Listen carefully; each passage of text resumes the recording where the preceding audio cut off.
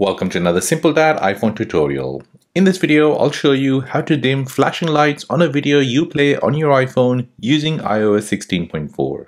If you're new on the channel and you want to find out more about your iPhone, your Android phone, or any other social media apps, then go ahead and hit that subscribe button to become a part of the Simple Dad community.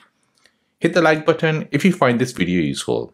So any videos you see on your iPhone, you can reduce the flashing and the strobe light by enabling this feature. So let me show you how to do this. So to have this feature, you need to first make sure you have the latest version,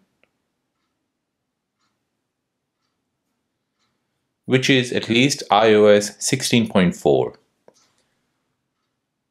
Once your iPhone is up to date, you can then go back to settings.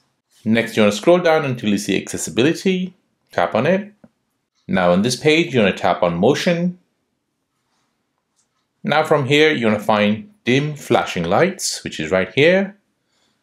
As it reads here, video content that depicts repeated flashing or strobing lights will be automatically dimmed.